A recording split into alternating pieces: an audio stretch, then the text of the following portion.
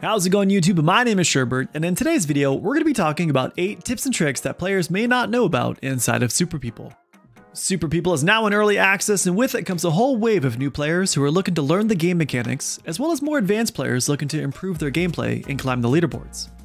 So whether you're brand new or a seasoned veteran, here are 8 tips and tricks you may not know about inside of Super People.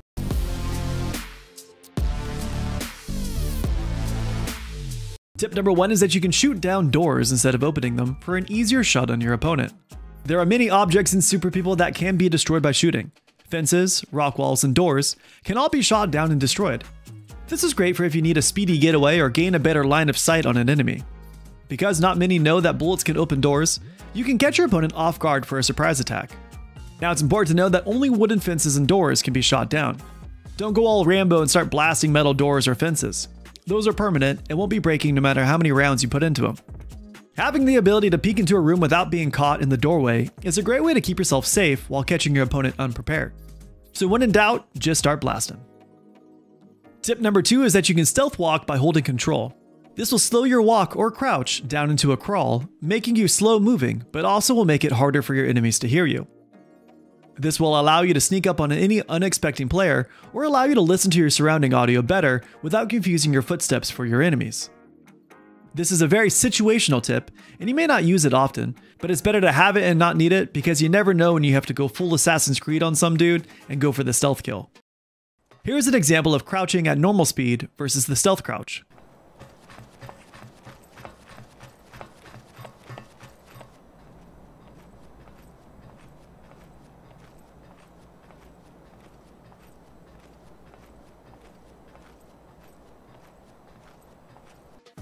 Tip number 3 is that you can wiggle while reviving a knocked or down player. This is great because it keeps your head constantly moving and reduces your chances of getting one-tapped by a sniper and will minimize your chances of being knocked right alongside your buddy. Make your movements sporadic and unpredictable, but don't stop moving. You can also revive a knocked player as they're crawling into zone or behind cover. But this will require a lot of communication, because if you strafe too far from one another, you'll cancel the revive and have to start all over. So make sure your comms are on point and get your friend back into the fight. Tip number 4 is that you can reload or use a healing item while using certain ultimates. Many ultimates in Super People can be used defensively and can allow you to stay safe long enough to heal and then continue the fight. Strike Force, Seeker, Shotgun Master, Teleporter, Marine, SWAT, Firearms Expert, Nuclear, and Demolisher can all use the ultimates while healing or reloading. Each ultimate can help buy you a few precious seconds or help you shake your opponent from chasing you by relocating or breaking their line of sight. For example, Strike Force can dash while healing, providing not only distance, but can also jump into cover and start returning fire once their healing is all done. Or SWAT and Marine, who unleash giant area of effect ultimates that make visibility almost impossible. Not many players will want to go face first into their ultimate to chase after somebody, so use your ultimates whenever necessary to keep you alive and in the match longer. Tip number 5 is that you can tell how many classes are left in the lobby and just how many of those classes are left. This can be found on the drop-down menu in your map while in-game. It's default to close, but it can show you how many and what classes are still alive. This can help you formulate a plan of action and help you decide how best to deal with the circle rotation. For example, if you see that the lobby still has a few snipers left, you'll want to make sure that you're constantly moving as to not give anyone an easy headshot while waiting for the next circle to close.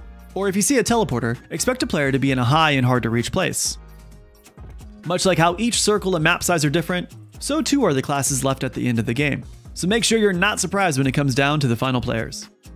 Tip number 6 is to start pinging the specific crafting items you need to upgrade your gear. By pressing the magnifying glass in your inventory, you can look specifically for the item you need to progress your weapon or armor further in the crafting tree.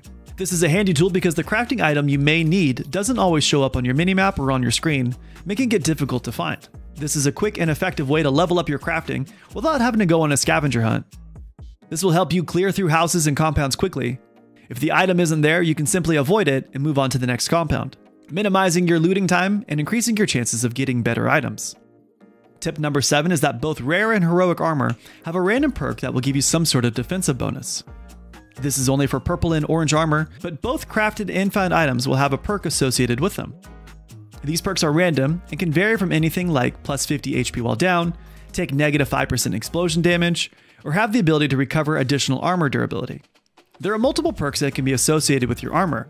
Which perks you get are completely random, but will provide some sort of bonus helping you out in the long run. Rare armor will only receive one buff, while heroic armor will receive 2. So be sure to check out which buffs you get on your purple and orange armor. And lastly, tip number 8 is more of a suggestion than it is anything, but it wasn't until a few days ago that I was told by a friend in chat that you can preload your personal supply crate for every game by accessing it in the lobby. This saves you the hassle of having to preload your personal supply every game. Instead, you can just load it up one time in the main menu and not have to worry about it unless you want to bring something specific to your class, like extended SMG mag for Strike Force or a silencer for Marine. That's it for this video. Those were 8 tips and tricks that you may not know about inside of Super People. I hope you enjoyed the video. Let me know in the comment section down below if there are any other videos you'd like me to make. Also, I do stream right here right on YouTube, Monday through Saturday at 8 AM Pacific Standard Time, and would love to have you guys come in and say hi.